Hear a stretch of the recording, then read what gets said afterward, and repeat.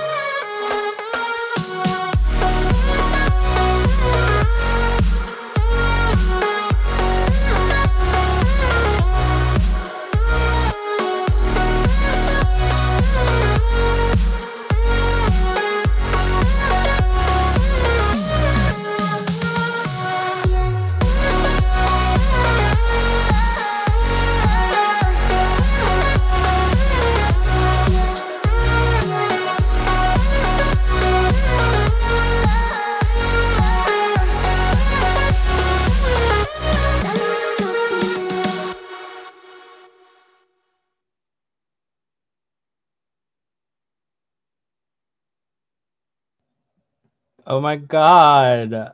Oh, it's been so long, you guys. Oh my goodness. Hold on. Can you guys see me? I think you guys can. I'm not sure. Let me just see what chat is saying up here. I think so. I think my player's a little behind. There we are. Okay. There I am. Okay, I'm a little behind, so if you are chatting, I'll probably see it maybe 10 seconds later, but that's okay. Okay, hi. My name is Justin Ladia. I am a graphic designer and the city host and organizer of PechaKucha Night Winnipeg. Welcome everyone to volume 43 of this event happening online here up on YouTube. So thank you guys so much for being here. I see everyone in chat. Hello to everyone that's said hi so far. By the way, we do have Mark Dytham today, who is one of the principals of Klein Dytham Architecture, who developed this this format that you're going to be enjoying in a moment. So hello, Mark, and Christina, who is a good friend of the Winnipeg chapter, who also works for PechaKucha. So please give them a warm welcome in chat. So hello, thank you so much. We are also, besides being on YouTube right now, we are also currently on the front page of the PechaKucha Night website, the official headquarters website at www.pechakkuchanight.com. So if you are watching from there, hello to you. Thank you so much for being curious about Winnipeg's creative community. Thank you for being here. I really appreciate it. We're just a small little town that's well, we're a city technically, but we're a pretty tiny city that gets really cold. So your warmth and being here really helps us, even though it is kind of summerish right now. Well, spring. It doesn't matter. Anyway, I'm sure you guys are anxious to get this going. It's been a long time. The last time we had this, me, a Renaissance hat? Thank you, Mark. That's really kind of you. I appreciate that. The last time we had this was for the Black Label Winnipeg Takeover, which was last year. So I'm glad to see that there are 77 of you watching right now on YouTube. So thank you so much. That's about on par for what we had last time. So thank you so much for coming back and believing in us and watching the show. And our speakers are going to come out and say hi. So speakers, come out for a second and wave to everybody. Let me stop sharing for a sec so you can see. There's Chanté and Michael and Carl and Rhael and Kyla, Oliver and Chery. They will be coming up in just a few minutes with Oliver going first, but we'll get to that in a moment. Thank you, speakers. Cam's off for a second while I go through the intro part. Thank you. Let's see. Let me get back to this. Perfect. All right. So, okay, so let's get through it. First of all, if you aren't familiar, if this is your first time at watching this event, there is a little bit of confusion with how to pronounce the name. It is a Japanese name, so there is a little bit of finessing with how you pronounce it. You pronounce it with 3 syllables, with the middle one being pretty tough, pretty hard, I should say. So it's PechaKucha with the K bouncing to the next syllable to make an illusion of a U. So PechaKucha, and you can say PechaKucha. I don't mind. It's absolutely fine. You can say it however you want, as long as we know you're talking about the 20 by 20 format. Well, I mean, and that we can kind of hear that you're saying PechaKucha. It doesn't matter. It's fine. But there it is. That's how you pronounce it. PechaKucha, of course, is this is the official chapter, Winnipeg's official chapter of PechaKucha Night. Has been brought to Winnipeg thanks to the Graphic Designers of Canada, the Manitoba chapter. And they are the professional association that brought, like I said, PechaKucha Night to Winnipeg. GDC, of course, is Canada's National Association for Design Professionals. The Manitoba chapter supports and advances the design profession through advocacy, education, community building, and CGD certification. If you'd like to know more about GDC Manitoba or figure out how you would join, if you are a grad or a graphic designer yourself, you can go to gdc.design/MB or join gdc.mb.ca for more information. You can also follow us on Twitter and Facebook at GDCMB. But if you want to follow us on Instagram, be sure to put that period after the C, gdc.mb, if you want to know more about us there. There has been a bit of a change since the board was presented last time. We'd like to give our warmest thank yous and appreciation to Sam Posnick, who stepped down as the vice president this year. They've been instrumental in a lot of the things we've done in the last couple of years. So thank you so much, Sam, for being here and helping out at the GDC during your time. But the people that are currently on the board are Dean Vanderwall, who's the president, Aquila Sampson, who is the treasurer, Leticia Spence, our secretary, Tess Bowie, the communications chair. We have Doug Coates, who runs memberships, Josh Dudek, who is the education chair, Isla Manning, the events chair, and there's me. That's me, just the organizer. Okay, so if you are interested in speaking at the next volume, whether it be virtual or in person, and I don't know when that's going to be, but please consider sending us an email at PechaKuchaNightWinnipeg@gmail.com. Again, that's PechaKuchaNightWinnipeg@gmail.com, or you can just reach out to us on our social media feeds. Isla says the president looks a little different these days. You know what? We're not going to talk about that. They look perfect the way they are. Thank you, Isla. Right. And of course, PechaKucha Night is a volunteer-run event. And we wouldn't be here now if it weren't for the efforts of our few volunteers that we have here. So thank you to Aiden Wilson. I mean, there's me, but there's also thank you to Aiden Wilson, who was a speaker scout and did our motion graphics. Isla Manning, who's our speaker scout and one of the moderators in chat. So say hello to Isla in chat if you are. All our moderators have a blue wrench next to their name, so please be nice to them. I can't control what they do. No. They'll be nice too. Don't worry. Just control yourselves in chat over there. Oliver Oike is the speaker scout and the city host emeritus. Ariel Villarin is a speaker scout. Avery Helm is a moderator, and Dean Vanderwall is one of our other moderators. And Dean, I think, is going to ban Isla for that thing that she just said in chat. Regardless. If you want to volunteer for PechaKucha Night Winnipeg, please consider doing so. It's the same email that you would use to volunteer or to speak at PechaKucha Night. You can email us at PechaKuchaNightWinnipeg@gmail.com. You can volunteer for anything. Basically, this whole thing is an effort in finding speakers and convincing them to speak. So if you know people and are well connected, consider joining us. Today is May 27, 2021, and it's been a while since we've done this, but we do share PechaKucha Nights with other cities.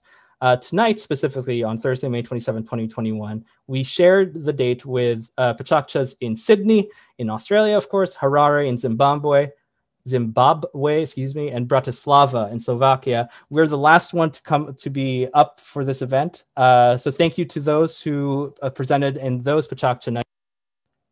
Am I on mute? No, there we go. I was just, the glories and the I love being virtual. Anyway, yeah. So Sydney, Harare, and Bratislava. Thank you so much. This is the last PechaKucha Night of today's date. So yeah, thank you. Right. So if you like what we do here at PechaKucha Night and want to know more in future, you can follow us on Twitter and Instagram at PKN_Winnipeg. You can also follow us on Facebook at facebook.com/PechaKucha Winnipeg. No night in that one. I didn't set that up, so don't blame me for that. Or you can just, follow us on YouTube here. We do have a few clips of past talks on here. We might upload more in the future, so keep track of that. And if you want to see our official page on the website, you can go to pechakucha.com/city/Winnipeg. Our hashtag for tonight, if you are tweeting, Instagramming, Facebooking, all of that is hashtag PKNWPG43.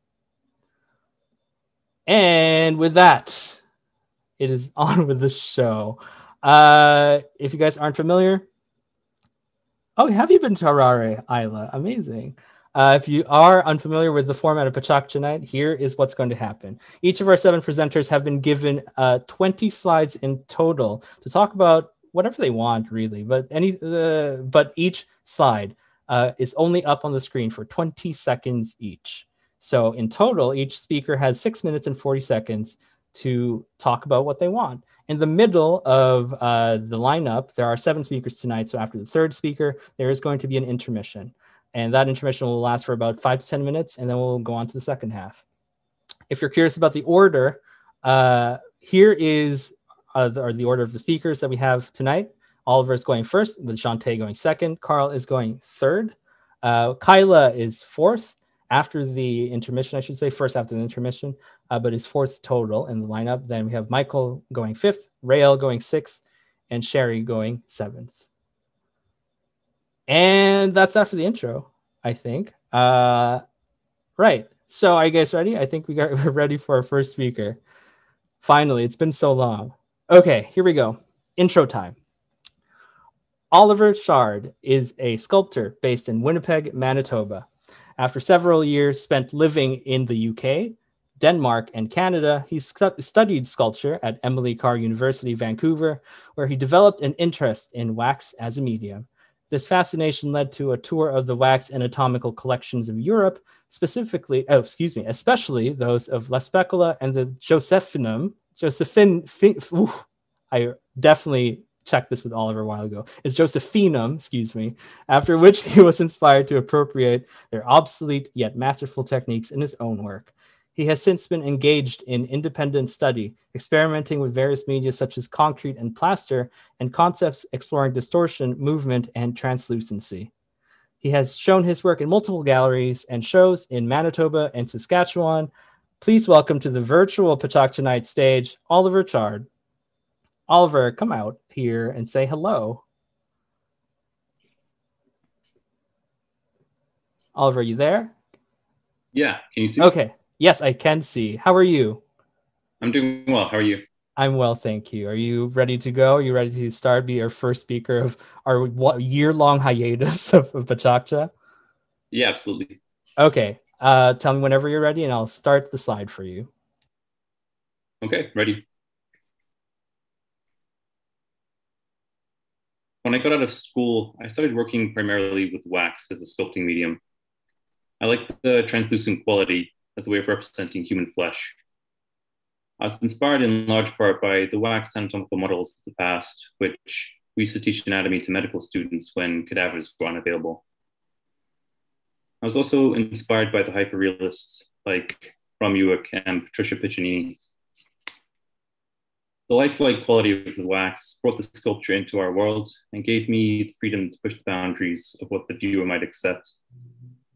I wanted to create something so lifelike that the viewer would not even notice the medium and see into the sculpture. I wasn't going for hyperrealism as much as hypersurrealism. I stopped working with wax in part because of how time-consuming it is to work with, but also because I changed my views on material authenticity, which have been evolving ever since. I was surprised to break free of wax as I had worked with it almost obsessively for a couple of years and at one point thought it would be the primary tool of my practice for the rest of my life.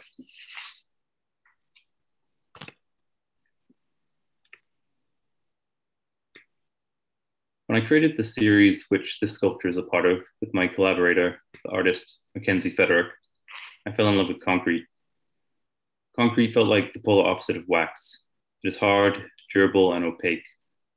But more importantly, concrete looks exactly like what it is, with no pretense. I've continued to work with concrete, but have also experimented with other casting materials, such as metallic dust mixed with plaster and oxidizing it.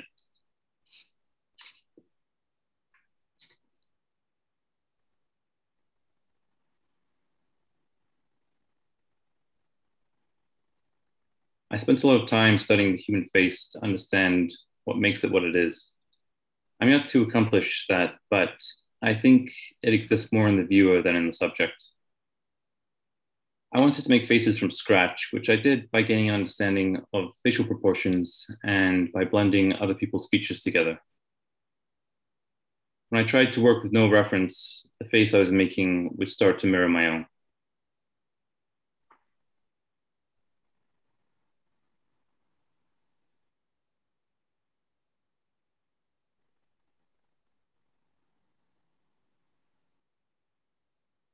Then I started making portraits like this one, which is a portrait of Ellen and the Greek goddess Athena. I don't consider this to be a blend of references, as they are essentially the same. I really enjoy sculpting a portrait. It is a unique way of getting to know someone, as is taking a long car ride together or getting drunk. It's also nice to be able to study someone with an intensity that would typically be socially unacceptable. Looking at a person and then replicating their face in clay made me feel like a real sculptor. But I wanted to explore other ways of making a portrait while simultaneously exploring new ways of casting concrete, like in this series of portraits with Sarah.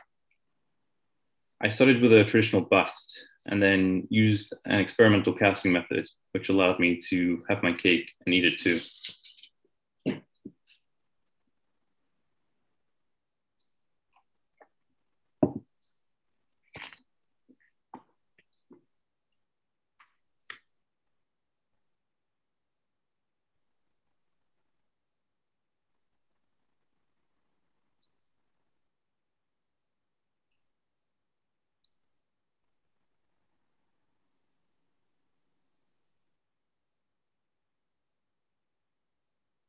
I started working with relief because I was getting frustrated with the limitations of working in the round.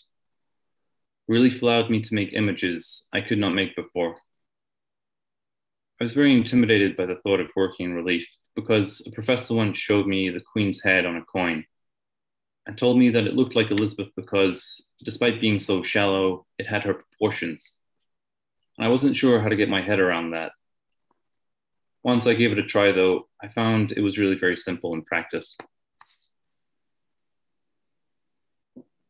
One advantage of sculpting this way was that I could start to tell a story in a similar way to how some people do with two-dimensional work, while still sculpting.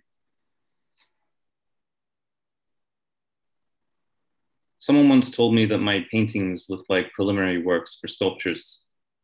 I thought that to be true, and that was when I decided to be a sculptor. Working in relief felt a bit like going in full circle from that, but I wasn't tempted to pick up a brush. It was also very nice to make a small figure without it looking miniature and not having to deal with the structural limitations of working in the round.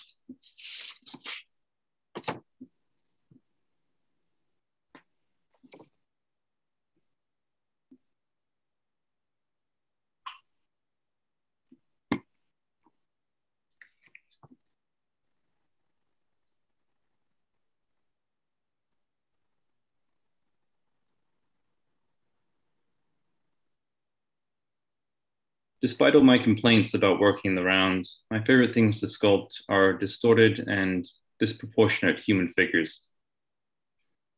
Distorting the human body has been a motif in my practice for as long as I can remember. My earliest memories of drawings I made depicted people with arms coming out of their heads. Though this was more a matter of confusion than creativity, I think the idea is worth revisiting. The final images here show some preliminary works I've made for a project, which has been on my mind for several years, but I'm not sure how to make it. I would like to show a static intensity while also hinting at movement.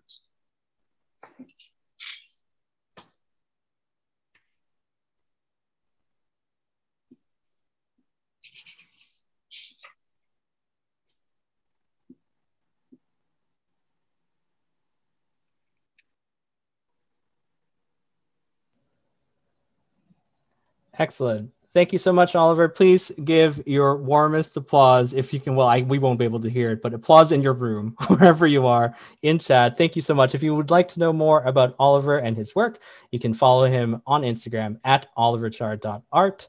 And you can follow and visit his website to see more of his stuff at oliverchard.com. Thank you so much, Oliver. I appreciate that. I think everyone in chat is oh yes, let's read what people are saying in chat. They're saying Aiden is saying, I'm always in awe of Ollie's work. Maureen Wilson says there is a beauty in imperfection. We have 5 clapping emojis from Stephanie Robinson, and people are saying, oh, so cool, that's neat. So people are in love with your work, Oliver. Thank you so much for being here. Okay, thank you, Justin. Thank you. All right.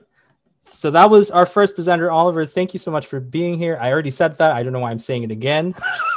But up next, we're going straight through to the second speaker. Our next speaker is Chanté Miller-Dueck. Chanté Miller-Dueck is a hairstylist from Winnipeg who specializes in curly and textured hair.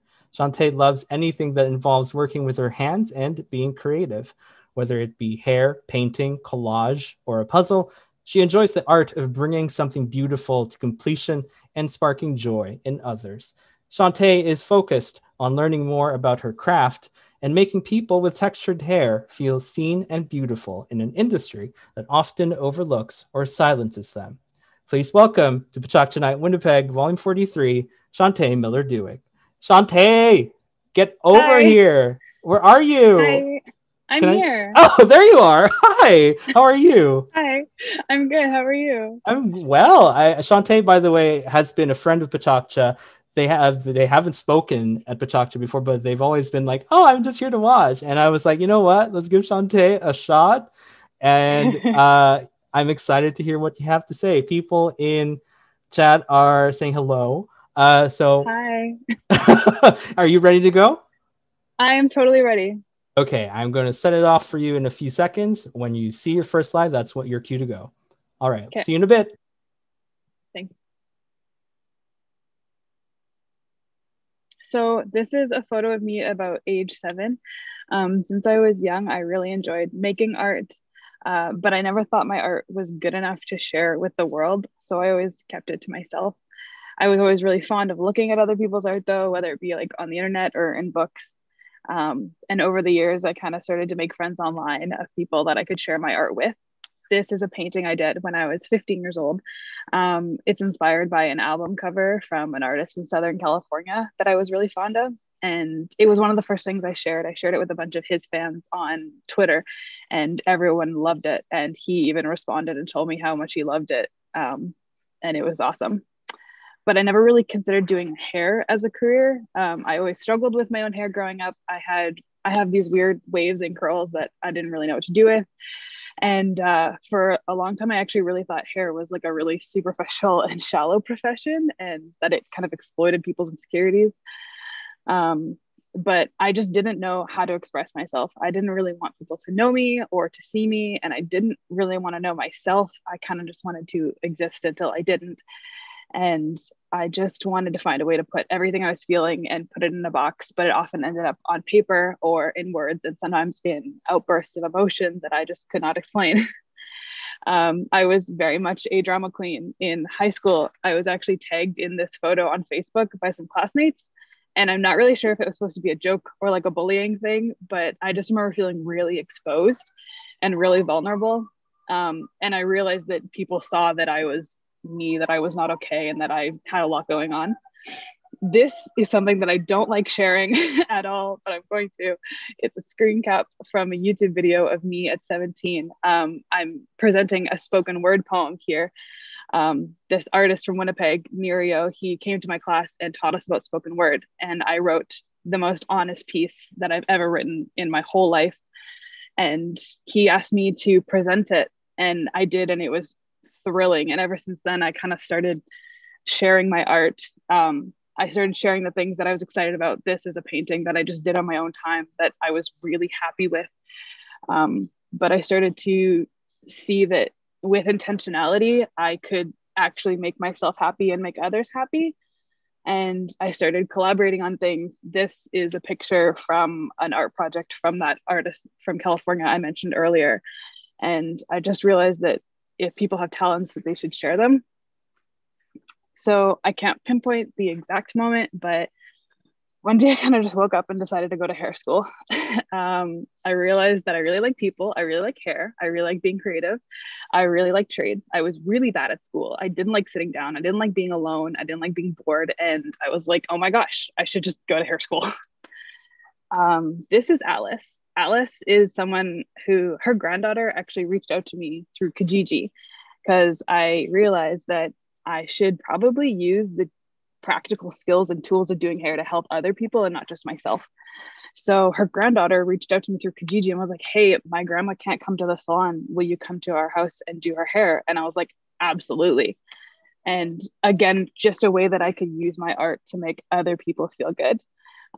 This is a photo from a school project that we did with a couple other students, and I loved it. It was so much fun. It was one of my first times getting to work with textured hair.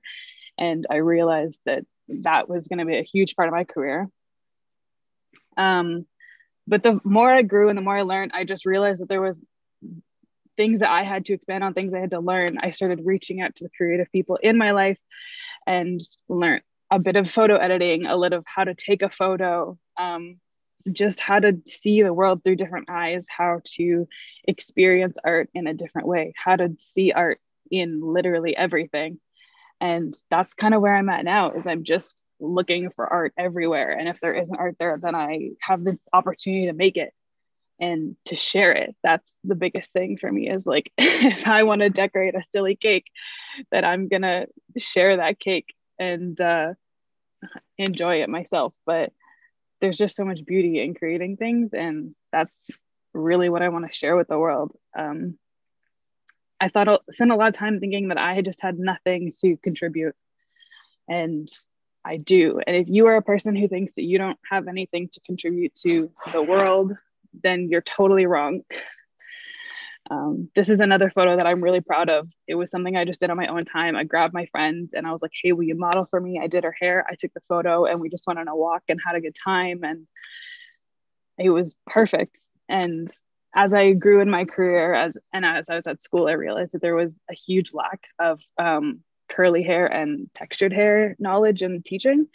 And I kept asking, when are we going to get to the curly hair? When are we going to learn about this? And I realized that they don't teach it. And so now I'm very fortunate that I get to work in one of Winnipeg's only curly hair salons. And every day I get to make these beautiful people who've had this burden on their head feel seen and feel understood. And I get to teach them how to manage their hair. We get to swap stories, and every day is such a beautiful day. I miss working so much right now. But there's so many things I get to do, so many things I get to experiment with.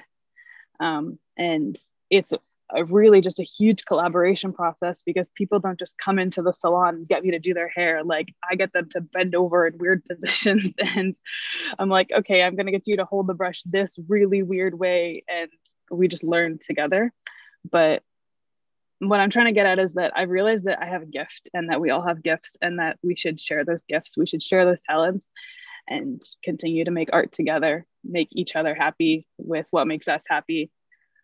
Seeing a person leave my chair is a rush that I can't explain. Like, the joy when they feel beautiful is amazing. And I love that. And so I'm just going to keep doing my thing and making people feel beautiful, and do it until I can't do it anymore. Yeah. Yes, thank you, Chanté. Oh, okay. Let me just go through the chat right now and say what people are thinking. I have Randy Governo saying, "Oh, I don't know if you know this. What this is? It's Nereo. I don't know if that's relevant to you, but there's that. Despite that, he does say outstanding work, Chanté. So congratulations to that. Such talent with hair," says Olivia Madeline. Maureen Wilson says, "Artistic expression knows no boundaries," and that is very true. Thank you for that, Maureen. Olivia Madeline says, "So much vision and creativity and passion in what you do." Oh, Astrid is here. Astrid Klein, who is the other half of Klein Dytham Architecture. By the way, they are both coming in from Tokyo. I don't know if I mentioned that. So they are watching from Tokyo. So it's probably quite a bit early, quite a bit late. I'm not sure over there. So thank you again. Thank you, Astrid, for being here. Oh, and so is Brian. Brian from PechaKucha in Tokyo. So hello. Wendy Singleton says, "Beautiful. Thank you for sharing." Curly hair rules, says Brian. Scott Peterson. Everyone's applauding. Heidi says, "Beautifully said." Very heartfelt and honest, says Rob. Everyone loves it. Thank you so much, Chanté. Appreciate that. Thank you. Oh, thank you, girl. If you want to know more about and get to know Chanté on social media, they have Instagram. You can go to @sliceyfingers. That's SLICEY fingers on Instagram. Get to know them there. See their beautiful hairwear. I've seen it. It's very aesthetic. I quite like it. It's very nice. So and also please support your hairstylist as after the pandemic restrictions are over in Winnipeg, because they're hurting pretty bad right now. So yes, we are. Please consider going to Chanté if you have curly hair, especially. So thank you, Chanté, for that. Okay, people, there you go. If you want to get to know Chanté more and what they do, go to their Instagram. Okay, thanks, Chanté. We're gonna move on now to our third speaker, which is the last speaker before intermission, and that it went really quickly, I know. But yeah, it's that's how it is sometimes. PechaKucha is a fast format, and it just makes sense. Watch me flounder as I try to say words. Okay, that's also the other appeal of PechaKucha Night Winnipeg. I try, and then I fail miserably, and that's okay. We're all learning. Dean says, "Chanté, you slay. I'll see myself out." Oh, girl. I say that to Chanté all the time when I used to see her. Anyway, moving on. Let's move on now to our third speaker, Carl Shura. As a graphic designer of 10 years, Carl Shura's experience includes visual identity and brand management, marketing communications, environmental graphics, exhibition spaces, and type design. Since 2016, he has been at ERA Architects, a heritage architecture and planning firm in Toronto, where his work includes signage strategy, creative interpretation plans, and exhibition design, and the recreation of historic signage and lettering in the built environment. Carl is a graduate of the graphic design school at Red River College and of the Type Lab of the Type Lab residency at SVA in New York City. He is a regular mentor through RGD, which is, I think, the Registered Graphic Designers, which is a Canadian association. I think, or is it American? We'll figure that when Carl gets here. He is a regular mentor through RGD for recent and soon-to-be graduates, and is an occasional guest lecturer in Toronto. In summer of 2021, Carl is looking forward to completing the post-grad program in type design at the very infamous, or not infamous, the famed, well, I think it's famous, Cooper Union. Please welcome to the virtual stage, after I flattered that intro, Carl Shura. Carl, get out here. Where you at? Hi, Justin. Hi. Just that deadpan hey. I know, I did so poorly on that. I'm so sorry. I butchered that completely. I feel so bad. By the way, Carl is calling us today from Toronto specifically, so he is an hour ahead. One of the good things about being in a virtual event is that we can call our friends who've moved away to other places. And I mean, it looks like that is working out for you very well as you're in Cooper Union doing type design or learning or finishing up your postgrad. So yeah, everyone is saying hi, by the way. Thanks. Hello, everyone. There you go. People are really excited for you. Rosa says, "Yay, Carl." Stephanie Robinson says, "Woo." Natalie K says, "Woo."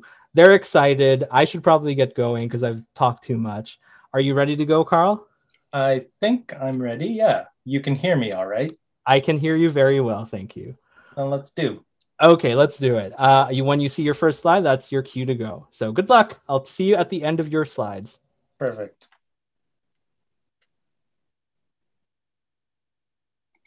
So I've titled this Type Design, an annotated review of core principles and theory, subtitle, The Never-Ending Education of Practice.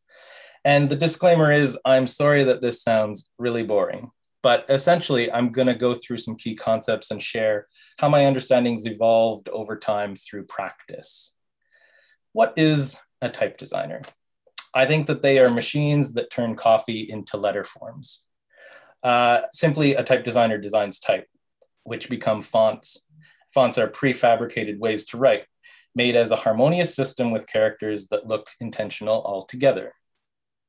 My type education started in earnest when the GDC created the Carl Dare typography workshops. In 2014 with Rod McDonald, and then in 2016 with Kevin King, I was exposed to a fuller view of typography and then to type design. In 2019, as mentioned, I was invited to SVA's summer type residency in New York with Dan Radigan, Ksenia Samarskaya, and Tobias Frere-Jones. And next week, I'm starting the condensed program, postgrad in type design at Cooper Union. So I've been reviewing my learning, and I'm going to share these three core concepts: shapes, stroke, and spacing. Type designers typically talk of the DNA of a typeface, the elemental components: straight, curved, angled, the shape, the line, the contour, and the connections. These all expose its formal structure. My first real lettering related project was in 2017 as part of the conservation of the historic Toronto Stock Exchange building in Toronto. Its long lost pinned letter sign was to be reinstated in all its Art Deco glory.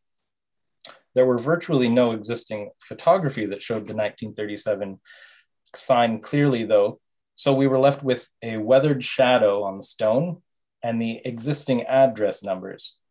2, 3, 4 actually hold all the DNA required to recreate the letter set accurately. With these precise measurements for width, length, and angles, the letters were redrawn quickly with the information available. A further understanding of these elemental components of line and shape is to understand that there is a continuum from handwriting to type. The truth is that these elemental pieces of letters are not simply shapes assembled, but these straights, curves, angles, and connections were born of handwriting, and their logic is logic of the hand. This also bears out a distinction between informal adaptive and formalized structured. We see also in this continuum that we move from strokes to shapes, a distinction here between what is written and what is drawn.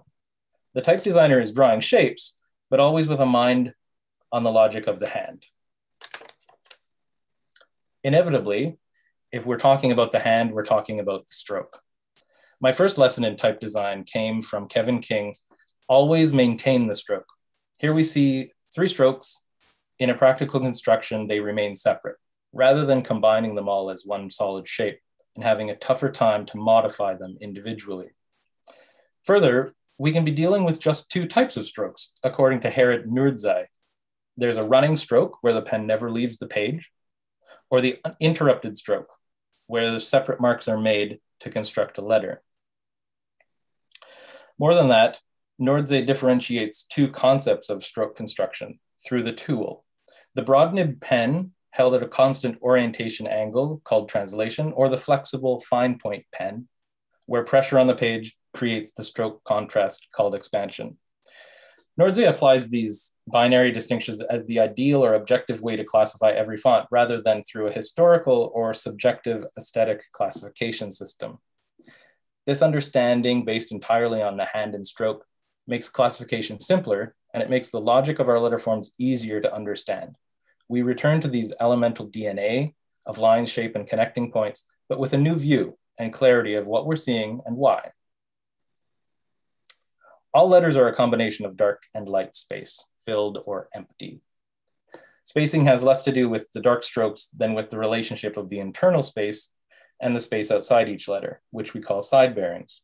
Roughly speaking, the internal space will equal the outer space, as though the 2 volumes are filled with portions of sand. This concept explains why heavier weight fonts have tighter spacing. It's always a balancing act between the light and dark forms of any letter, but never just a letter in isolation. Isolated letters are not type design, but rather the whole system that works together. When it comes to spacing an entire font, we set a relative standard for all letter spacing with what we call control characters. Capital O and H and lowercase n and o provide the basic spacing info for all our straight-sided and curved forms and combinations thereof.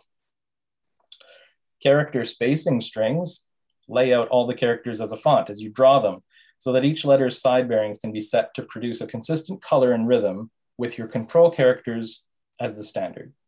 Here's where I mentioned that this is a sheet marked up by Tobias Frere Jones. No big deal. Note that the character spacing is not the same as kerning, which is specific letter pairs spaced especially together. Our goal is to apply spacing so well to this font that minimal kerning will be required for only the most problematic pairs, letters like L, T, and A and V. I'm going to close, I think, with a little philosophy. Maybe in the 20th century, letters were things, and in the 21st, maybe they are immaterial. Chris Sorsby of Klemtype is one of the most important and influential type designers working today, and I really appreciate the deep thinking he applies in developing his type theory and practice. Similar to understanding the hand in Nurdze's practice, Sorsby asks what it might mean to work with the grain, as it were, in a digital workspace, when a Bezier curve's innate nature is exposed as the tool, rather than a pen as the starting point. But our end goal remains the same, to design type in a harmonious system, one of shape, stroke, and space. Yes, thank you, Carl. Oh, just a shrug. No, a casual shrug for the ending of that. People are talking in chat as usual. Natalie Kilnick says, let's go. I think that was in response to you being up next. I think they're really excited for you. Christina Dean says, fonts are so important though. Obviously, yes, they are. All, as a graphic designer, fonts are very important. Oliver says, Carl, this is fantastic. So Oliver Oiki, organizer emeritus, giving kudos to you there. Christina Dean says balance and then did the okay symbol. Dean says Carl got super type nerdy in Toronto. I don't see a lie. I don't spot a lie. Aiden says these talks are making me miss school. Stephanie Robinson says no big deal. I think after you said that no big deal. Just fun. Isla, I'll last one for a bit. Isla says, I think I'm going to leave home to become a type designer, which is what you did. So, I mean, there you go. Thank you, Carl, so much for that. I miss you very much. Carl is on social media on Facebook and Instagram. No, that's not Facebook. That's supposed to be Twitter. That's my bad. He's on Twitter and Instagram. You can visit him by going to @CarlShura, CarlShura. And that's Carl. Thank you, Carl, so much for being here. And we'll see you again soon at the end of this thing. Yeah. Oh, Ian says, nice job. Ian! By the way, Ian Bawa, former speaker, maybe a speaker in the near future, I don't know, is currently in puppy heaven, and I love it. And also, I think what was it, Ian? You got nominated for some festival? I forget what it was. It's really important though. I think I really should remember this. I mean, I didn't expect you to be here, so I'm messing it up. So sorry about that. But yes, please go also check Ian Bawa when you have a chance. It's one of our more important up and coming filmmakers here in Winnipeg. But anyway, up next, of course, as I promised, is the intermission. We're going to be back in about 10 minutes. Please get a glass of water, a glass of wine, if that's more of your thing. Make another drink. Keep walking and talking. As one of you posted on social media, I am keep seeing if you guys are posting on social media and reposting all those stories on Instagram and retweeting on Twitter and so on and so forth. So please consider doing that. Yes, Ian. Excellent. So yeah, we'll be back in about 5 minutes. It's currently 8:44. We'll be back exactly at 8:50 for the second half of PechaKucha Night. We'll see you in a moment.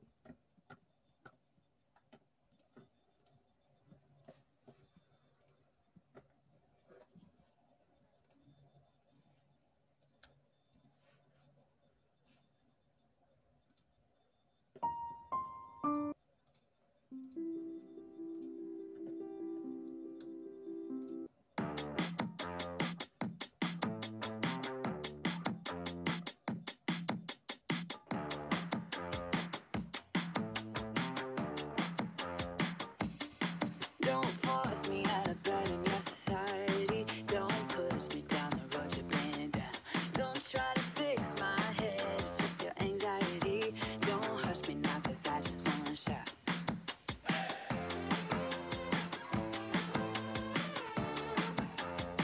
Don't make me dance to a tune that you're humming. No, my body don't move like that. Don't make me pretend I don't see your shortcomings. You'll be running when I raise the black flag. Get out your bomb and fly away. We'll be dancing with our hands in the air when our new dawn is rising,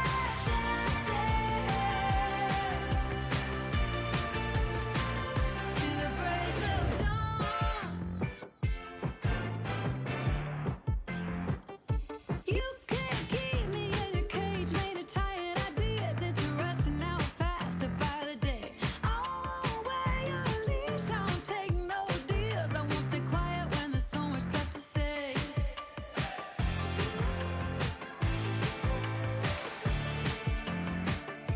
I'm not buying no mirage of suburban life when there's a fire raging just outside our door. You talk about peace on earth and the summer of love while you're sleeping on pills through the war. Get out your bomb and fly away. We'll be dancing with our hands in the air when our new dawn is rising. We'll be dancing with our hands in the air when our new dawn is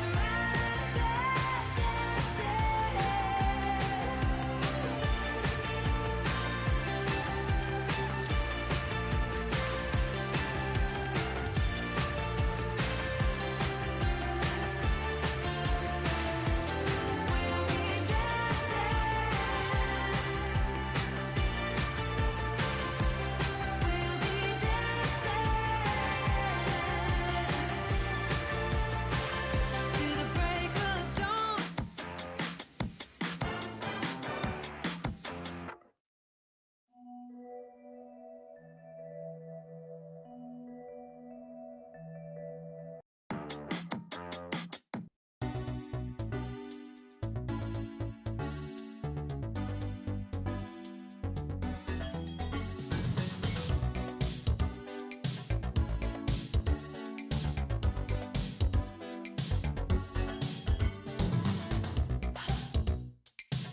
I think you're wired just fine, babe, but your mind works in a different way.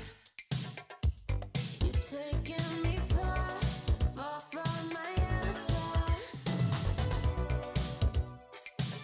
I think I get a bit addicted. It's the fear to get afflicted, but nothing worries me. We are on the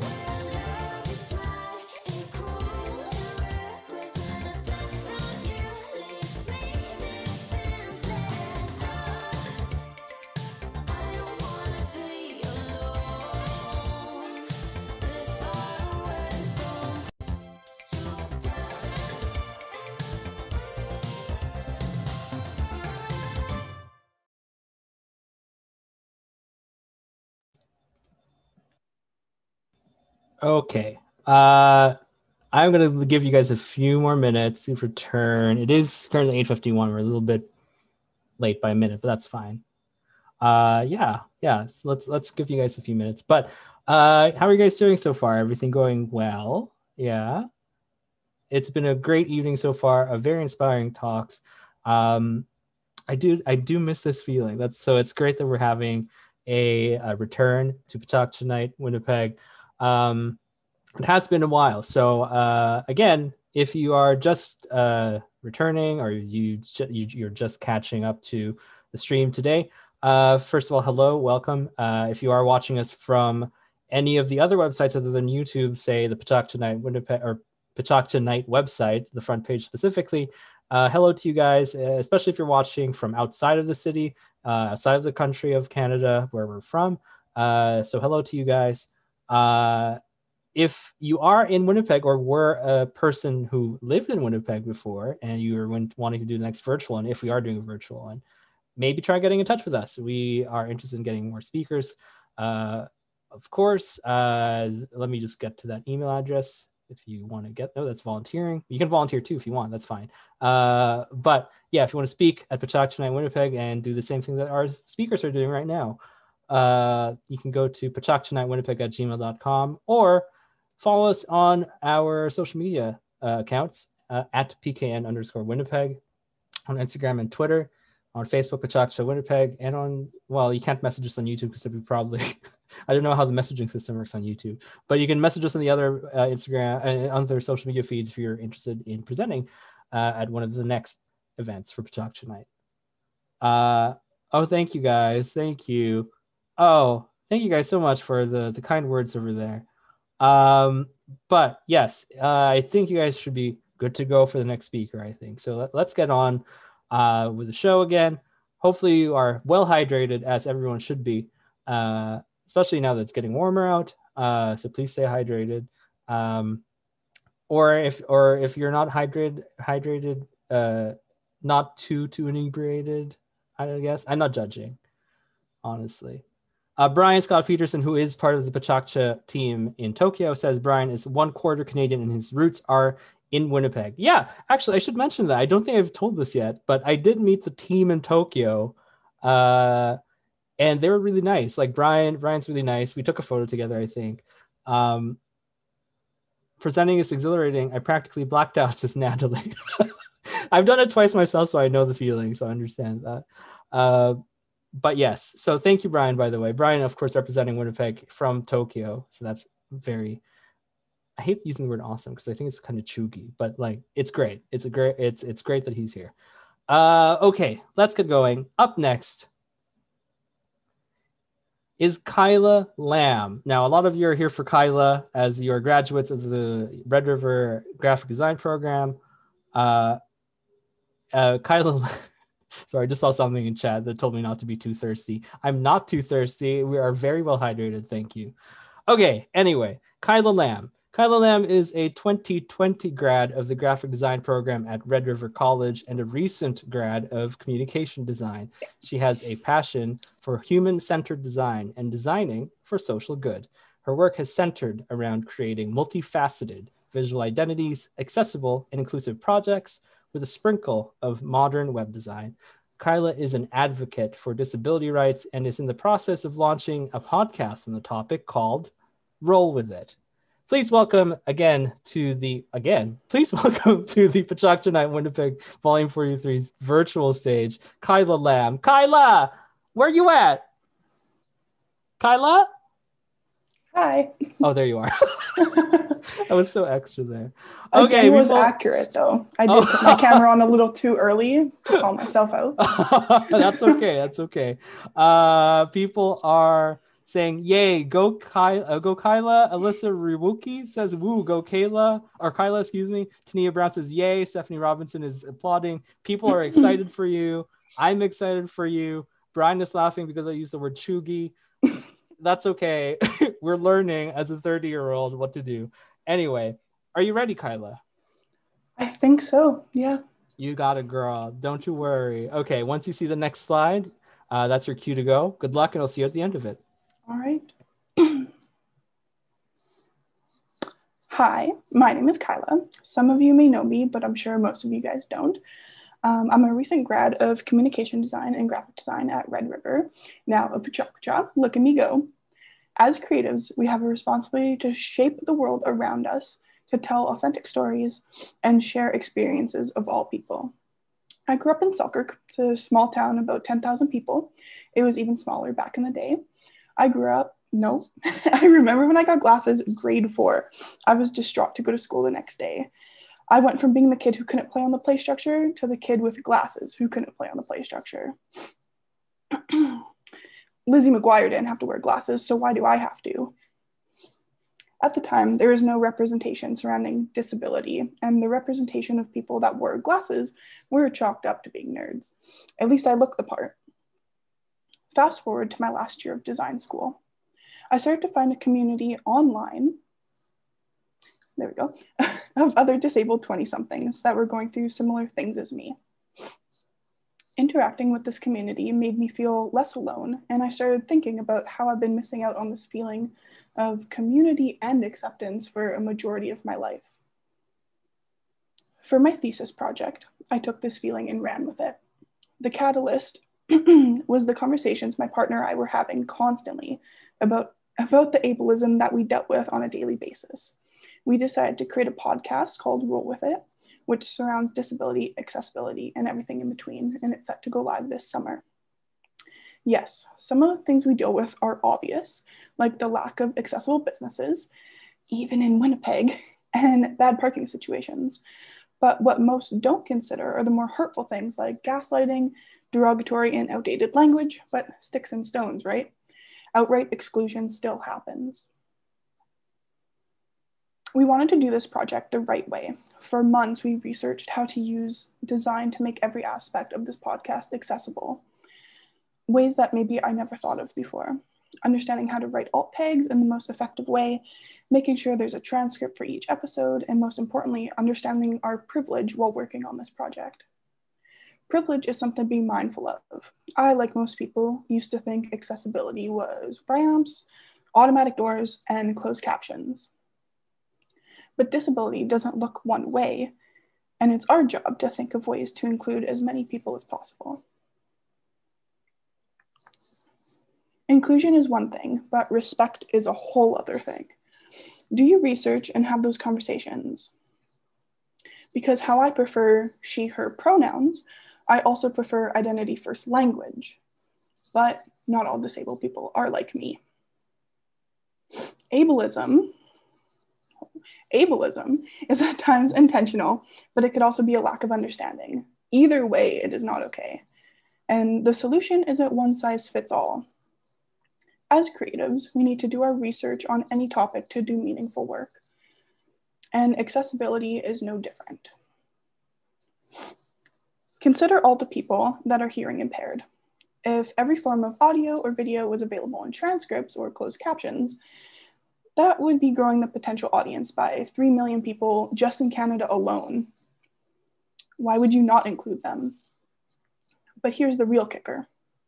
If everyone recognized that they can become disabled at any point in their life, there would be a lot less hesitancy when it comes to accessibility needs of any form.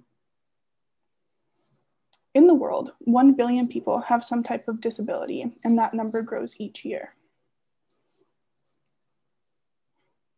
Historically, disability is not represented enough, and when it is represented, it is often inaccurate. Not all representation is good representation, and tokenism is not diversity. Having diverse and accurate representation benefits everyone. Most representation that does exist are wheelchair users. Although they are very important to the community, this narrative is harmful because it sets society up to assume what disability looks like. Because I don't fit that narrative, this is why I and others often get harassed when we park in accessible parking stalls. Notice how I said accessible instead of handicap? This is an example of harmful language. Another word that is easy to change is crazy or insane. Try replacing it with wild. Awareness and research is key, and words are a great place to start because none of the examples on screen right now are okay. Another thing we could do is add alt tags to our social media. Integrating alt tags into Instagram, Twitter, and Facebook allows screen readers to provide context to the images. And on screen just kind of shows you how you can do that on Instagram, which is really cool.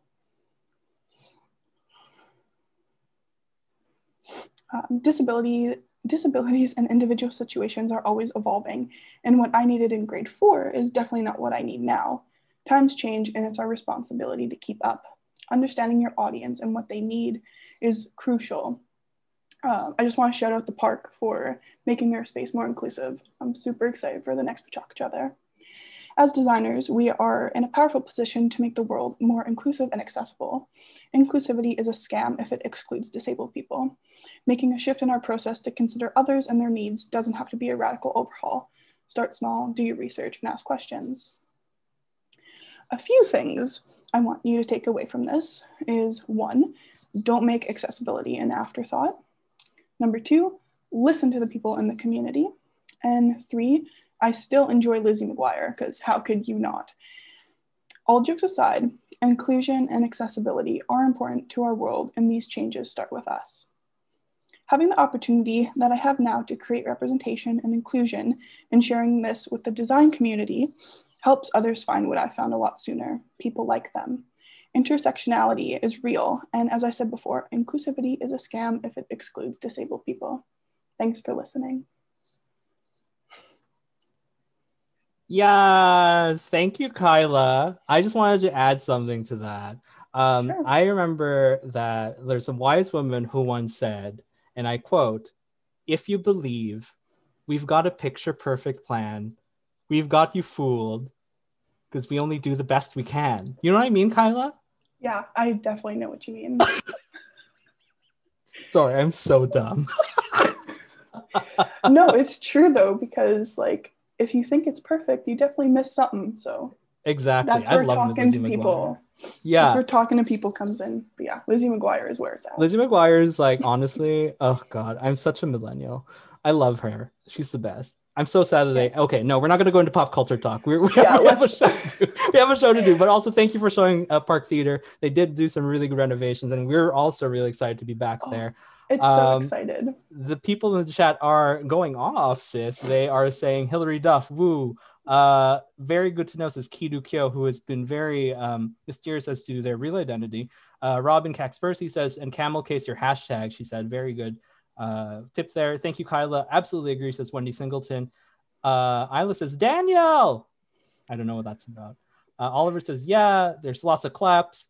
And so if you are interested in what Kyla has brought to PechaKucha and want to know more about their work and their podcast that is coming up, I think, when is has it been released already? It has not been released. We do have an Instagram, Roll With It podcast. If you want to go check that out. But yeah, go check that end out. of summer-ish. Yeah. Very loose time. Can't wait. Please subscribe to the podcast if you can. You can also go to kylaj.design if you want more information on their graphic design work. And you can also go to the website, kylajdesign.com for all of that. I think the information for Roll With It will be adjacent at least to that. It'll be somewhere. At least somewhere. Thank you, Kyla, so much. We will see you at the end of the show. Good job. Thank you. All right. Excellent. We are now... Oh, look at all these people being so supportive. That's so nice to see. Right. Let's now move on to our fifth speaker of the evening. We only have 3 left to go. So our next speaker is Michael Wilson. Michael Wilson is a United Church of Canada minister who has been at Charleswood since 1994. He has had experiences in global justice, Indigenous relations, and ecumenism work, as well as in theological education as a former adjunct professor at the University of Winnipeg. He has a science degree from the University of Manitoba, a master's from University of Toronto, and a doctorate from Chicago Theological Seminary. He has written for several, all these complicated words, and I mess up on several. He has written for several publications, including recent articles for the Winnipeg Free Press. His first book, A Guided Tour of the Bible, was on the McNally Robinson bestseller list for 2014. In 2012, Michael was a recipient of the Queen's Diamond Jubilee Medal for community service. Please welcome to the virtual PechaKucha Night Winnipeg stage, Dr. Michael Wilson. Michael, are you there? Here I am. Hi, how are you? I'm great, Justin. How are you? I'm loving tonight. Oh, good. I was about to ask you how you felt about the evening, but you answered my question for me. I'm doing super well. Thank you for asking. Well, I'm feeling especially old and not nearly as creative as everybody else. That's absolutely fine. I think I forgot to mention this at the beginning for the introduction, but all acts of like making something is creative in some way, and making a PechaKucha is creative, I think. So you're in good company, sure. I'm sure. For sure. Awesome. Are you ready to go? I am. Okay, excellent. When you see your first slide, that's your cue to go. So I'll see you at the end of your 20 slides. Thanks. In the 1980s, I was a student at the University of Toronto, and in those days, the internet was called cable television. And the scandal of the day was about televangelists. It was the era of the lifestyles of the rich and famous, and preachers were among them. I don't want to go into the details about the various falls from grace, but I will say about that time, a group of us went to a Bruce Cockburn concert at Massey Hall. We all loved Bruce. He was Canadian, he was political, he was religious, he was so talented. And that night he said something, I'm getting tired of saying that I'm a Christian, but not that type of Christian. I've been thinking about that comment recently, as a certain type of Christianity has grabbed many headlines. The churches who went to court to overturn public orders. And even though 99% of all religious organizations are doing their part to turn back the pandemic, attention gets drawn to a few who desire to be the exception. So if you're part of a religious community or not, if you're wondering what's going on, if you have to ask yourself, what is wrong with these people? In the spirit of Bruce Cockburn tonight, I want to explain what it means to say I'm not that type of Christian. My intention here is to help you understand what might be going on in Christianity today. I'm not talking about the dynamics of other religious traditions. I'm speaking totally as a Canadian, as a liberal Protestant, as a clergy person, a member of a particular denomination. But here we go. It's 2021, so that may cause you to remember that Christianity is about 2,000 years old. If you have Eastern European roots in your family, you may know there was a split or a schism in the church about 1,000 years ago, an Eastern church led from Constantinople, a Western church led from Rome. If you haven't heard of the term the Protestant Reformation, you probably have heard of the term Renaissance. These events were part of the modernization or transformation of the Western world. They took place about 500 years ago. I'm going to leave the last 500 years as the paradox that it is. As the development of seafaring and weaponry gave rise, colonial powers took their Catholic and Protestant religious understandings with them, always out of context and consequently nearly universally destructive to Indigenous people. But it was a mixed thing. Christianity in the last 500 years has spread literacy and disease, slavery and abolition. It's used to keep people silent, but it's also been used as a force for good. It has allowed some people to find their voice. It's a force for death, sometimes, and a force for life. But today, Christianity is holding what author Phyllis Tickle describes as a 500-year garage sale, getting rid of what it no longer needs and retaining that which can still be useful. In this great book, The Great Emergence, Tickle argues that Christianity undergoes a profound paradigm shift every 500 years. Remember I said the Protestant Reformation was 500 years ago? And the Great Schism that split it east and west was 500 years before that. And 500 years before that, the Roman Empire collapsed. And 500 years from that was close to the year zero and where it all began. So let's look at the paradigm shift going on in Christianity today. One way to describe Christian traditions is on a theological spectrum, from far right to far left. And you may have some familiarity with this if you know the difference between a Baptist and an Anglican, or a Quaker and a Catholic, and so on and so forth. There's lots of discrepancies, so take each with a grain of salt. But another way to describe Christian churches is to create a continuum based on the way that they worship, a liturgical scale, from very scripted and traditional to free and spontaneous.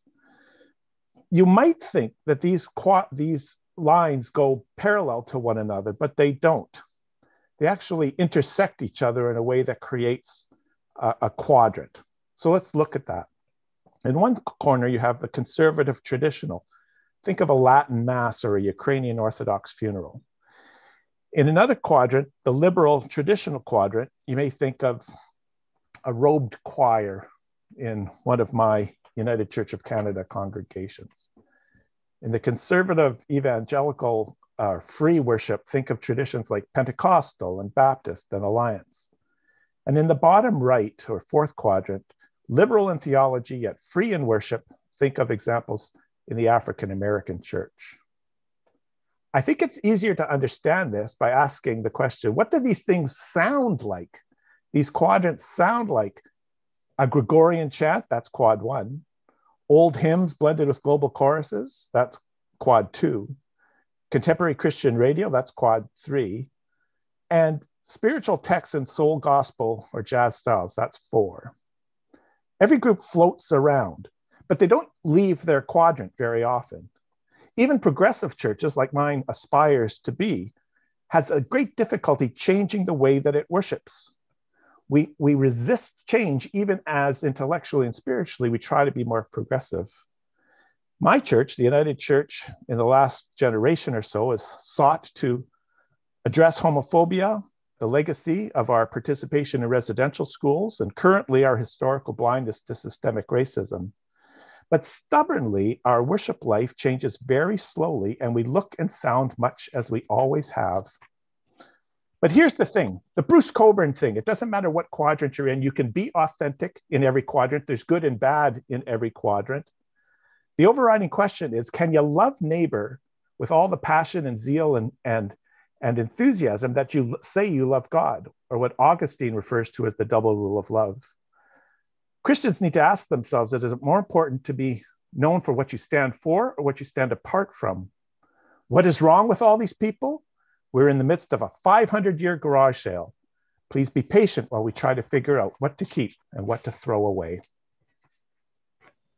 Yes, thank you, Michael. That was very informative and inspiring. I really appreciate that.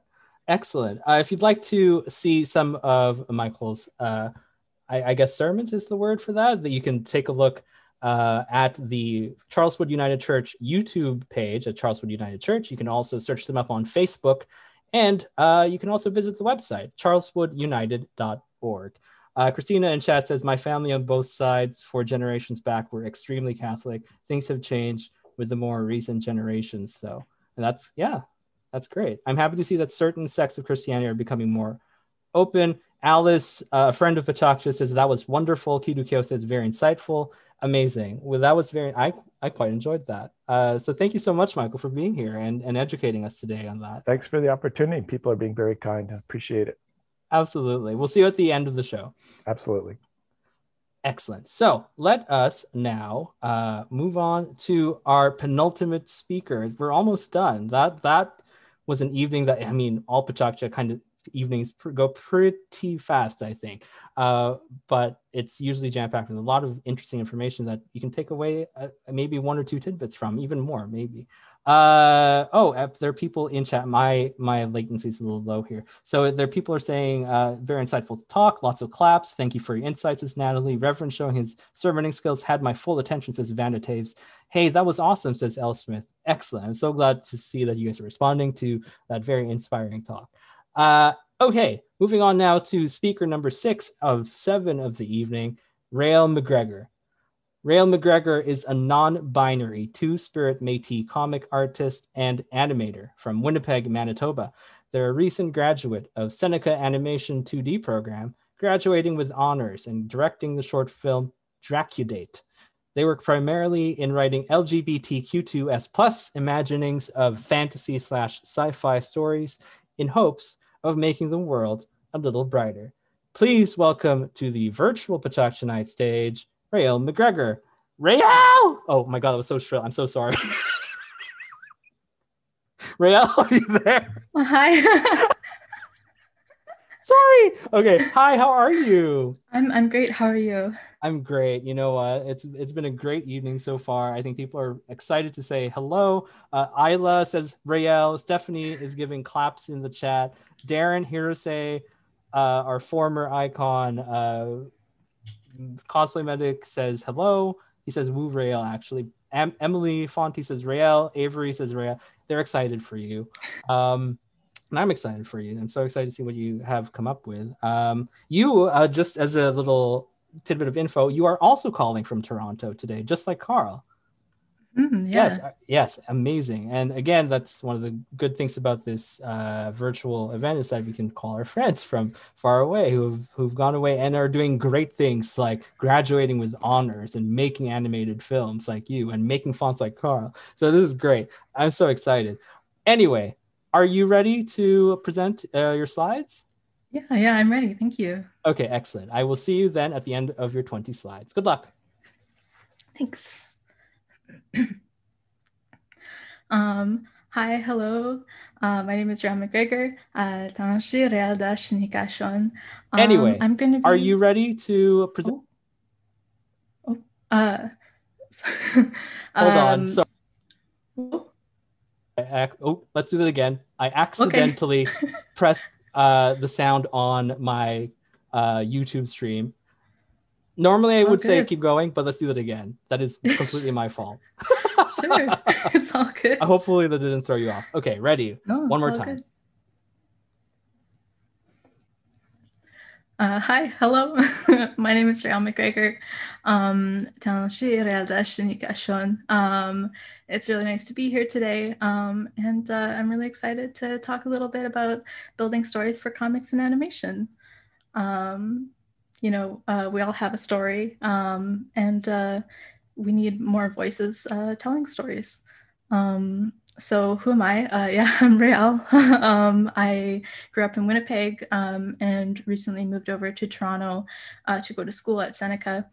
I just graduated and I've been working in the animation industry here and dipping my feet into the more professional comics industry as well.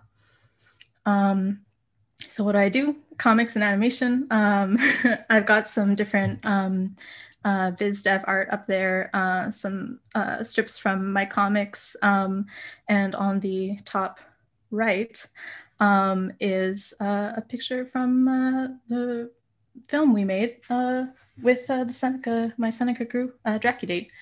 So when you're planning a comic, you want to think about how you want to start. What do you want to create? What genre? What medium best suits you? Is it comics? Is it animation? Is it text? So the best way to kind of go about that at the start is to do a big idea dump.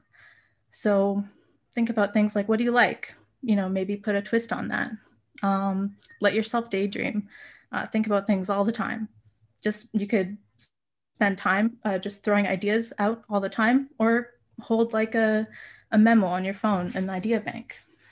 So when you're starting your story, you've got some ideas, you have to think about your drive. So we want to think about we want our characters to do things, and they are going to go and do those things, but they need to have a reason to do them. And things that get us to do that is conflict. So here's some conflict types. They boil down to basically external and internal conflicts. And these will help, there's many different types. These will help basically your character to show what kind of conflict they're focusing on. So your character drive has to tie into your conflict. So for example, if you, let's say Ash Ketchum, he's going out there to be the very best. But if he doesn't really have the drive to do that, then where's that story going, So that's where we come down to wants versus needs. In character-driven stories, you want to focus a lot on these. So what a character wants is what the character begins to desire at the story, and then what they actually need is revealed towards the end, which will show their growth and change. So a lot of cartoonists and animation fans will probably know this character Zuko. From the beginning of his story, he wants to capture the Avatar, but in the end, he realizes that what really needs is a group of friends and a really supportive family. So a great thing that really helps with a lot of characters and stuff is contrast. So having characters that play off of each other, they might be polar opposites, at least what you first realize on the outside. But what you'll really realize after introducing the characters more to each other is that they're very similar, and that's what helps them grow. And so another thing as well, part of me with the animation student is interest in design contrast. So having lots of contrast in your characters with shapes and design is really helpful in distinguishing each character and their personalities. Going off of that, let's try and take that and put that into an arc. We have kind of the beginning of the story. It'll set everything up. You're going to have kind of the initial kind of conflict where the conflict comes into action.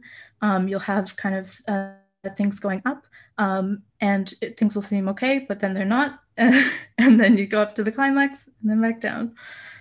So twists and reveals. With a lot of twists and reveals, you have to be careful because you want to keep things well hidden, unexpected, and reasonable. So it can't just be out of the blue, doesn't make sense. What makes the story special? What makes your story different? Has it been told before? And if it has, what can you offer that's different to that story? And maybe it teaches something that people didn't know before, or it teaches like your point of view, which is really important. So dialogue is also a big thing. I remember hearing once that like a great story, if it can be told with no words, it is really great. It's great, especially when you're looking at short stories, to think about, can the story be told without words? Does it need words? And go from there. So I just did a little process of, so here's an example of a process of a comic, but lots of process goes into both comics and animation. Lots of people, lots of really talented folks go into making something really special. A great way to start is to start small. A lot of us, when we're starting comics, want to make these 100-page comics right off the bat. But for your first comic or animation, maybe it's good to do a 1-minute animation, a 20-minute comic, just to get your toes in the water and feel out your writing style and how that works. And the best way to start is to start. So get out there, draw, write your stories, tell your point of view, tell about a really cool story that you thought of, and just keep going for it. So yeah, I want to say thanks. Thanks for listening. I hope you had a good time. I love talking about stories. If you ever want to talk about stories, yeah, merci. Thank you. Yay. Thank you, Rhael. I'm going to go back to the slide. Should I go back to the slide? Yes, if you'd like to get in touch with Rhael and talk about stories and stuff like that, you can email them actually at rhaelmcgregor@gmail.com. You can also hit up their website at rhaelmcgregor.com. You can also get in touch with Rhael on social media, on Twitter, Instagram, and LinkedIn by going to Race Drawlings, at Race Drawlings, RaysDrawlings. Okay, let's see what people are saying in chat right now. Gerbanzimation says it's going so fast. Yes, welcome to PechaKucha. It's nice of you to be here. Adam Frolik says, yes, shapes are delicious. I'm sure that means delicious. Time is an illusion, says Christina. Stephanie Robinson says, so fantastic. Thank you. Merci. Good job, Rhael, says Avery Helm. Thank you, Rhael, says Benson, friend of the event, of course. By the way, please go say hi to Benson, follow his work by going to @Mogsum on Instagram, Facebook, and Twitter. Alice is giving you prayer, or those top hands. Rin Claymore is giving claps. Kidu Kyosa is giving you claps. Everyone is excited and happy. Thank you so much, Rhael. That was a pleasure. And we'll see you really soon at the end of the show. Thank you so much. Thank you. We'll see you in a bit. Okay. This is it, you guys. We are now at the end of the show. We have one speaker left to go, And it's going to be a good one because it's Chery Lowell-Simons. Did I say that right? Chery, how do I say that again? I completely forgot to say your L. It's Lowell-Simons. Thank you so It's much. close Sorry enough, about that. All good. Okay, sorry. Let me read the intro again. So it's Chery Lowell-Simons. Chery Lowell-Simons is one of the world masters and founders of Etherworld LARP, located in Manitoba, Canada. A fabricator, costumer, and motionographer, they breathe life into a fantasy world in a tangible and digital space. Using formal training as graphic designer, they capture the impactful moments of their players for an outside audience while focusing internally on intimate storytelling and an exploration of alternative lives as heroes, villains, and those along for the ride. So thank you so much, Chery. Welcome to PechaKucha. I'm so glad Thank you for inviting me. I'm very really excited. Happy. Yes, I've always wanted someone in the LARP world to be here. And I don't think there is as good of a representative for our LARPing community as Chery. So Thank you. Well, I'm excited to show you guys what Chery has in store. Are you ready to provide that to our audience today? Yes, absolutely. Ready to go. Okay, excellent. Before we get into that, I just want to make sure that I'm reading chat. Darren says, "Woo, go Chery!" Christina Dean says, "Wow!" I'm yelling a lot. Ashley Davis says, "Chery!" Rin says, "Yay, Chery!" Sam Bouchard says, "Yes!" Kayla Dorkson says, "Chery!" Sam Bouchard says, "Chery!" again. Okay. They've had a long year with no LARP, so they got to get out all the energy. I love that. Okay, are you ready to go? I'm ready to go. Okay, well, we'll see you at the end of your 20 slides. Thank you. When I was asked to speak, the only big rule that was presented to me was it should be something that you're passionate about. And without hesitation, I knew that the topic that I'd like to share is LARP, not just what it is, but what it can mean for those that participate in it and the benefits that it can bring to their lives. So what is LARP? LARP is live action role playing. Think Dungeons and Dragons, but instead of rolling dice at a table, you're dressing up and living through the adventure in an escape room meets improv setting. The weapons, elf ears, and monsters are fake, but the emotions and ability to explore aspects of yourself through a character as a medium are real. In today's society as a whole, there is an intense dissatisfaction, an inability to feel success that so many goals that the previous generation were able to attain at a young age are out of reach. The price of everything has steadily risen. Your job doesn't have a ladder to climb, and every task that you take off your plate is in preparation for the next. It's easy to fall into routine and to hit pitfalls of temporary happiness because many parts of life that are mandatory don't feel like accomplishments, and doing them doesn't bring you joy. Now you may be thinking, what does that have to do with LARP? And it starts with the human brain is a dumb organ. It's an absolute marvel, but it's also very stupid. My mother would tell me when I was in a bad mood to smile. Your brain doesn't know that it's fake and you'll feel better. And I'd think, how dare you for trying to improve my mood? I have every right to be angry for no reason whatsoever and thus impact your day. But she, like many times before, was right. Your brain and your mood don't care if your accomplishments are real or fake, and you will get the same hit of dopamine whether you finish a writing assignment for class as you will from overthrowing a tyrant king and freeing his oppressed people. The biggest difference is one of these is arguably a little more fun to think about. The entire premise of LARP is to place obstacles that are designed to be overcome in the way of players. These obstacles may be part of the overall story, meant to be a collaboration between the players, or they may be created with a specific person in mind based on their personal characters. But no matter how they're designed, they're meant to find resolution in the hands of the players. You are meant to succeed. Even if there is failure along the way, the delayed gratification only makes the success at the end of the journey all the more satisfying. And these successes are celebrated. Saving a kingdom, defeating a monster that ravaged a town are treated as no small task. And what you do as a player has impact on the world. Your accomplishments shape the people and places around you. You can see the tone of the story change as you direct it and make choices easy and hard. In our day and age, it can feel difficult to make an impact. Much of your time is dedicated to making ends meet, and the grander scale of world issues seem intangible and out of reach. It can be exhausting to pursue change, be it in your job, in activism, in politics, and subsidizing your emotional and mental well-being with activities that give you input that's lacking elsewhere can be a healthy coping mechanism, giving you what you need to meet your real-life challenges head-on.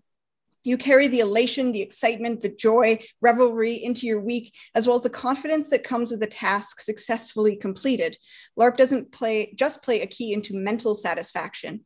It allows you to explore skills and aspects of yourself that may give you pause in real life, because taking risks without guaranteed success can have lasting consequences. But LARP is a safe space where trying and failing is expected and even encouraged. You can create a character to practice confidence, compassion, to strengthen those qualities in yourself that doesn't just stay in the game. When you have positive experiences, it forges these aspects of yourself stronger. Pretending to be someone with leadership qualities gives you opportunities to try what works and what doesn't in different scenarios. And eventually you're no longer pretending. You have become someone with leadership qualities. This doesn't stop at skills, but can include gender identity, sexuality, self-expression. In Etherworld, we encourage people to explore these aspects of themselves in a safe space. There's no judgment in who your character is, how they represent themselves, who they love, and that extends to the player themselves. It allows you to try different ways of presenting yourself freely without commitment or question to find what sticks, what you're comfortable with. And if you choose, you can bring these things into your real life. LARP is an experience, a creative outlet, an adventure where you can leave your true world behind, but it also is an opportunity to realize your idealized self, to build skills and qualities that aid you beyond the game and explore aspects of who you are at your own pace without worry, stigma, or pressure to commit to these things. Etherworld itself was created with all of the above in mind. The needs of their players, their emotional, mental, and physical well-being, how to empower them while challenging them, how to meet their needs with sensitivity and compassion, and how to wrap all of that in an engaging and thrilling storytelling format. The job of the World Masters is to put the power in the hands of the players, to allow them to grow and thrive, because the more you give to them, the more they give back to you.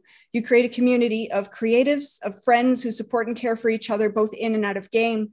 Every adventure is a team-building exercise that allows individuals to shine and be lifted up by their companions, to be valued and acknowledged for their unique skills that they bring to the table. Whatever the reason a player creates a character, be it to live out a fantasy of being strong, brave, to conquer fears, to play with visions of themselves, or just to hit things with a giant foam sword, we try to take into account what they want and, more importantly, what they need, and weave that into the overall storytelling, giving them challenges to overcome and emotionally poignant moments of character growth, and a monster or two to beat with aforementioned foam swords. As children, we constantly play. We pretend and we learn and we grow through that. LARP is recapturing that freedom, surrounding yourself with like-minded and supportive individuals that want to share in the experience with you. I love the people that I've met through LARP and the stories and challenges that I've shared with them. And I wouldn't be the person that I am today without it. And I hope to give back and share what I've learned and how it has benefited me with others. And I hope it benefits them as much as myself. So thank you very much for your time, and may your dragons be easily slain, and may fortune favor the brave. Yeah. Amazing. Thank you so much, Chery. Thank you. By the way, Chery's I've been told this many times by their friends, but Chery absolutely is one. If I'm being called a Renaissance man, I am nothing compared to Chery, who does all of that work with Photoshop, singing, cinematography, costuming. Absolutely stunning. So please go to their social media pages and follow Etherworld or Etherworld? Etherworld. Yeah. Sorry about that. Either LARP. way. Okay. Etherworld LARP on Instagram and Facebook. They are severely underrated. So please go ahead and follow them if you were inspired by this talk. Let's go see what people in chat are saying. Let's see. After all of the cheering, so proud of Chery, says Sam. Rob Nikolic says, very well put together and useful tips for managing your mental state. Excellent. Olivia Madeline says, this is so inspiring. Darren here says, foam sword addiction, exclamation point. Isla says, heckin' cool. Stephanie gives claps. Yes, Chery, so cool. Thank you, Chery. That made me miss cosplaying, says Christina Dean, one of the PechaKucha team members there. I love being in character and becoming someone else for the day. Killer presentation. Wow, newfound respect for LARP, says Brian Scott Peterson. Everyone is loving it. Thank you so much, Chery. Thank you. Thank you. Oh, absolutely. Yeah. I'm so glad to that you've arrived and Yeah. arrived. Everyone That's should give insane. LARP a try. Once, Absolutely. If you like D&D, if you like escape rooms, and if you like hitting things, it's a really, really good outlet for hitting girl, things legally. I am all about that. Okay, thank you. We'll see you in a few minutes for the curtain call, but I do have to close out the show. So we'll see you in a few seconds. That was it. That was the last presentation. I thought that was great. I miss doing this. That's yeah. I'm so thankful for all of our speakers for being here. Obviously, it was a very inspiring night. And if you want to be a part of that in our next event, Volume 44, I think it is, please consider speaking at PechaKucha Night Winnipeg by emailing us with your interest by going to PechaKuchaNightWinnipeg@gmail.com. You can also just take a little DM or whatever on our and do it on Twitter, Instagram, and Facebook at PKN_Winnipeg for Twitter and Instagram. You can go to Facebook and get in touch with us there at PechaKucha Winnipeg. If you like tonight, please be sure to tag us. We'll reshare all of your posts by tagging us and going hashtag PKN Winnipeg RWPG, excuse me, 43. This entire stream will be up on this YouTube channel for pretty much ever. So if you want to relive tonight, with the chat included, you can see the chat does go along as you go, as you watch it. You can come back to this YouTube channel and see what people were saying and relive it if you miss it. And hopefully that the next event won't be too far away, so you can relive that with some new speakers who are probably just going to be just as inspiring. Speaking of speakers, though, let's do a final curtain call. Everyone in the speakers, please turn on your cameras. We're going to do a little screenshot. I know it's a little chuggy, but let's say hello to everyone. Let's see. Yes. Okay. I'm going to turn my camera off so that I'm not in the shot. So please, speakers, please wave goodbye to everyone. Thank you so much for being here. Let me just do a screen. Oh, it's still there. I still have to be in the shot, apparently. There we go. Okay. Ready? 3, 2, 1. Oh, perfect. Okay. Sorry. Let's Did I mess that up? Let me just double check that. Let me open up Photoshop just in case. Because I think I screenshot, I copied it instead of make a new file, because, Macs are weird. Yes, there we go. Okay, perfect. We're good. There's the screenshot. Thank you so much, speakers. I'm going to go do some final stuff here. So I'm going to share this screen. Everyone in chat, please thank your speakers. Please give them a big round of applause with all of those emojis, all the appropriate emojis. Please no eggplants. We're not here for that. So there you go. Everyone saying good job. Congrats, everyone. Hello, beautiful people, says Isla. You guys absolutely hit it out of the park with this one, says Christina. Thank you so much, guys. And that is it. That's PechaKucha for you. Thank you so much for being here. Do you have anything else to say, speakers, before we go? They're being shy. Thank you for putting on an incredible event and inviting me. I had a lot of fun and enjoyed sharing a little insight into LARP as not just a bunch of nerds in the forest beating each other, but, the benefits of beating each other. Excellent. I'm glad to have you here, of course. Anyone else? Is that it? I think that's it. Everyone's having a good time. Great job, everyone, they say. Okay, I think we're just going to, let me share my screen again. We'll leave it at that. Thank you guys so much. Good night. We will see you again for volume 44, whenever that is. Keep an eye out for what's it called? Social media. I'm so tired, getting hungry. Please keep an eye out on social media for announcements on when our next event is, and hopefully that's not too far off. Thank you again. Good night. We will see you soon, hopefully. Bye. And speakers, I guess